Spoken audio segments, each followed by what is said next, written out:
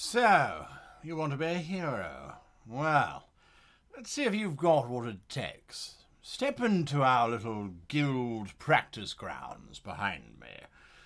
And if you can survive 5 rounds with Horrocks, well, then maybe you might be a hero. Of course, if Horrocks rips you in half, then I'm afraid you don't qualify.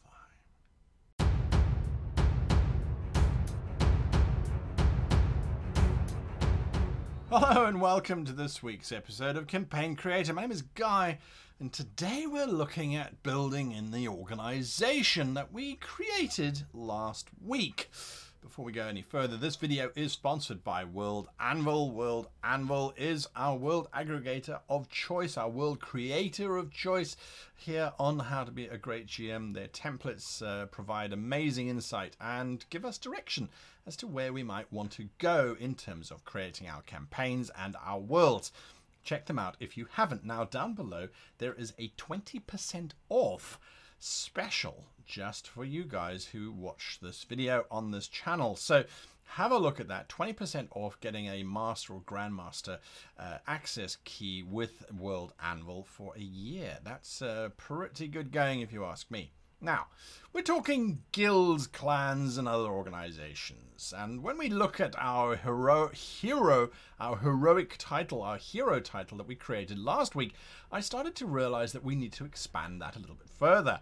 Not only do we have heroes running around, but the moment you've got some kind of institutionalized system, well, you always just start to get bureaucrats and, well, who minds that rock bee wax in the first place that the seals are made out of? Who makes sure that the seals are as powerful as they are? Where do heroes go when they need to recover? What can we offer our PCs to make the world feel more livable, but also to add more adventures to the situation? Now, ultimately, those are my 2 goals in today's video, is to try and achieve reality and try and achieve immersion in terms of the world feeling as if it is a living, breathing entity, and to create a space where we as the game masters can introduce adventures on the fly. Now, we've already spoken in other videos about having these job boards, these hero boards that pop up where the heroes can go and randomly select multiple adventures. There was actually a video about that where it was one of your options for keeping your campaign alive and growing and moving in different directions. Well, now we've got an option to institutionalize it. So that's exactly what we're going to do. We're going to work through creating the organization of heroes. Now, for that, we're going to switch over to World Anvil, of course. We're going to go through to our organization template and we're going to work through that. Busy unpacking what would go into a heroic guild. What would be the foundations of that? So we're going to put here Heroes of the Realm Guild Organization. Not a very fancy title, but one that gives us insight anyway. So I'm going to come back to this vignette to fill this in. I'm wanting to work through it. So what is its type? Well, it's not an adventuring party. It's not a broadcasting studio. It's not a corporation. It's not a royal court, I suppose, but it is a court system. Because remember, we have linked our heroes now to a rank within the realm. So I'm going to list it as a court system. What is the slogan or the motto? Do I still have it? No, I don't. I had hoped I still had it in memory. It is to protect the realm with honor. That's a short version, I think. I'll go and find the real version later on. That's not the purview of today's video. Now, when it comes to crests, oftentimes, if you're like me, you have fairly little actual drawing skill in terms of designing good-looking crests, and you want to have a good-looking crest. So what can you do? Where can you go? Well, I have found this website, which I'm going to share with you, and they're called World Spinner. So it's worldspinner.com/heraldry /device_editor. I will put the link down below if I remember to do so. I'm just going to copy it quickly. And what it does is it allows you to then move through and make your own banners. Now, it's keying out the green here, so I'm just going to change the green very quickly so that it stops doing that. There we go, it's purple now. Right, so you can go through and you can create your shield. There's so many different options. There's Trojan shields. I mean, it really is it's up to you as to what sort of shape you want. I want my hero shape. I'm going to make the hero thing very quickly. So it's called Orc. I kind of like it. I kind of like it. Could be for the heroes. Maybe they have that particular type of shield. I'm going to go with that. I'm actually going to go with that. Okay, so the field, we can choose now whether we want 2 animals. I beg your pardon. No animals whatsoever. I'm going to go with 1 here. And I'm going to go with animal. I think and again, we've got so many choices to choose from here. I think, let's see, weapons and armor. What have we got? We've got a gauntlet. That looks pretty slick. They are about defending the realm, though. So there's an axe, bill hook, broad arrow, chamfron. That's quite nice. That's quite nice. The barding, the protecting of the realm could be. Cross swords, very typical. Very typical. Those look more like daggers to me than anything else. Greek helm, well, duh. Obviously that fits beautifully with our Ethereos situation. We can change the color of it as well. I don't particularly like the color being... I quite like that yellow, actually. I think that's quite dramatic. Now, the division. Do we want to have a division or not? That's simply how does this break down? And you can have the per sinister hand. Now, if you really want to know, sinister is your left. Is your left hand. Sinister and dexter. That's why you're ambidextrous. You have the ability to use your right hand twice. Dexterous, obviously, the right hand twice. The sinister hand and the dexterous hand, the dexter hand, sometimes called, in the case of heraldry, the bend as well. So we can choose what we want. There's a little bit of trivia for you. Per fez, that's kind of nice. A pale per quarter, that's kind of dramatic.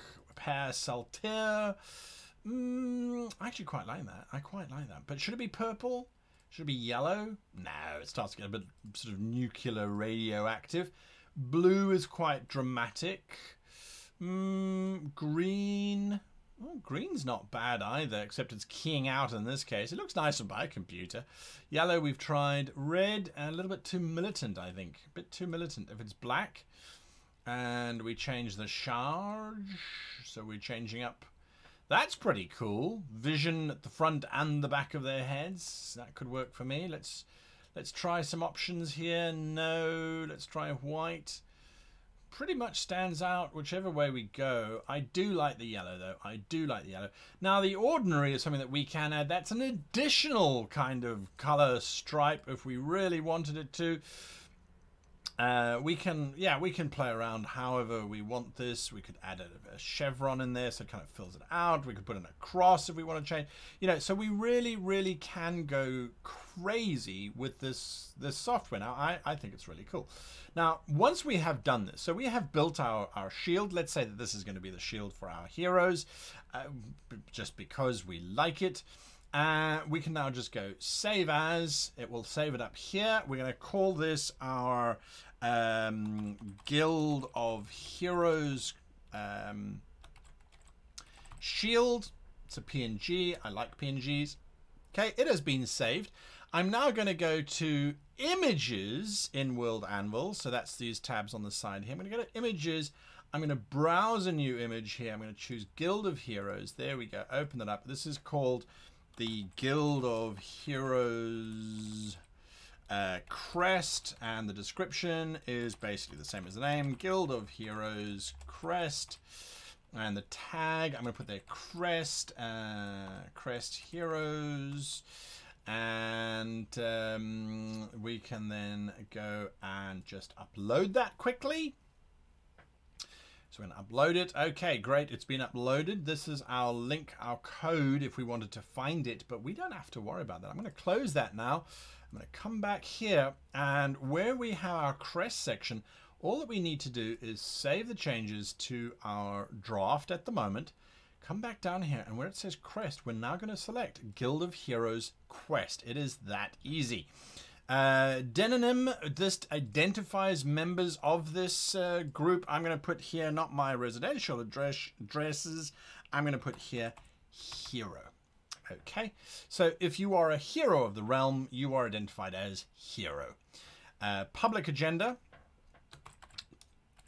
to serve and to serve with honor and protect the realm at all costs. It's not all for one and one for all, I admit it. I'll come back to it. What are their assets? Buildings, troops. I'm going to say in every city there is a hero, a hall of heroes. It's not a new term, but it's going to work for now. A hall of heroes. A place of sanctuary for any hero who has attained at least one seal. So we were talking about those seals earlier on.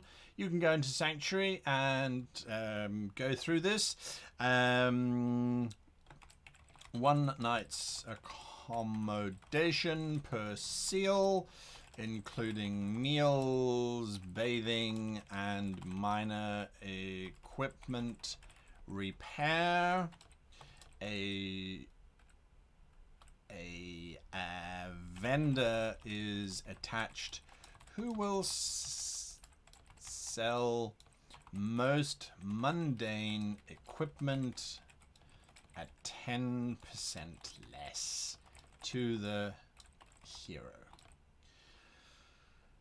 Okay, so there we go. A little bit of a history. We can come back to history. Founding date, dissolution date. They haven't dissolved. They haven't disbanded. Do we want to give them a leader? We could certainly give them a leader. Lady Jakar world. No. We could give them a leader if we wanted to. We haven't done that yet. Parent organization. Well, no, we don't yet have a parent organization. We are busy in the process of making that particular organization. We could put there the realm as in the hegemony of Ethereos if we really wanted to, but I'm not too phased by that. Location doesn't really matter. They're all over the place. Ethnicities, again, we don't have to worry about that. Geopolitical organization, so if we want to kind of break it down even more, where's the capital, who's the head of state capital, we could add in the cities and stuff if we really wanted to. It's not really that. Formation type, training level, veterans, nah, we don't need to do that. Okay, so I'm going to save this. Obviously, once we put in this freeform vignette, we can expand it further. Let's have a look now that we've got our shield in there, hopefully. There's our shield, to protect the realm with honor.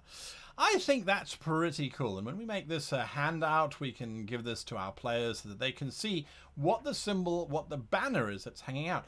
And that's all thanks to worldspinner.com/heraldry/device_editor and of course worldanvil.com, who have made this entirely possible. I'm not going to go too much more in terms of creating this organization. Things that we want to look at. We want to look at things that are going to inspire adventures. So the organizational structure, we might need to have someone of authority who runs these guilds. Perhaps they are retired heroes whose seals have now faded, but are preserved in these cases. I actually quite like that idea. I'm going to throw that in. So again, remember, it's about just adding in these little bits. Each of the halls of heroes, interesting how we pluralize that. A retired hero, I think it's only fair, a retired hero who has on display in a magically sealed glass cabinet their old hero papers and seals, which are now preserved for all time.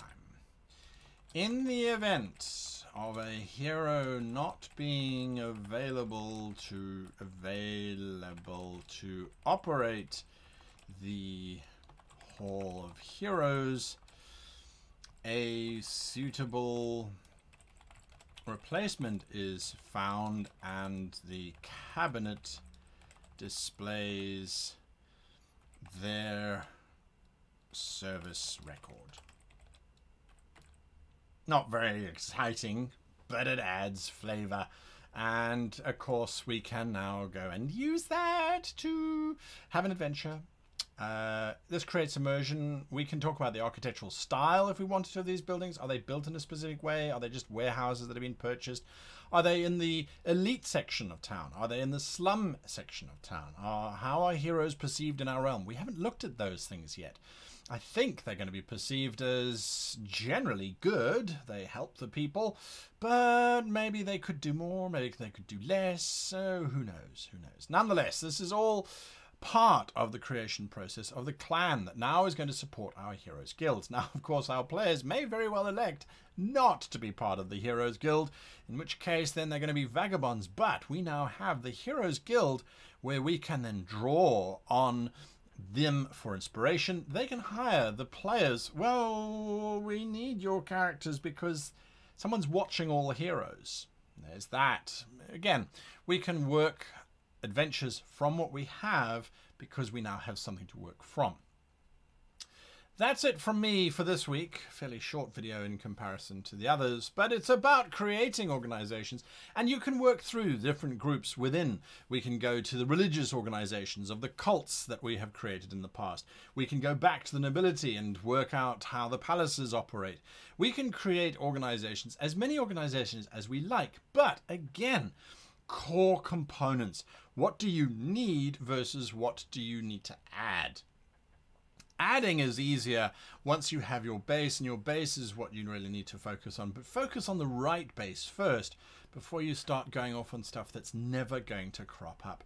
Again, your session 0 should have informed you as to the type of characters that your players want to play, as well as the type of campaign that they're looking for. So at this point, we should be building for that, not for what we necessarily want. We have given them some samples, some hints. Maybe they all want to be Griffin Riders, in which case this Hall of Heroes is, well, not redundant, but it's the wrong track to take. We should have been developing the Griffin world, where we talk about the Griffin guilds. Who raises the Griffins? Are there different statuses between a Pegasus rider and a Griffin rider and a Wyvern rider? What are we doing in terms of that space? If that's what our characters and our players picked up on in our Session 0 campaign. Anyway, until next week, as they say on World Anvil, light up the forge.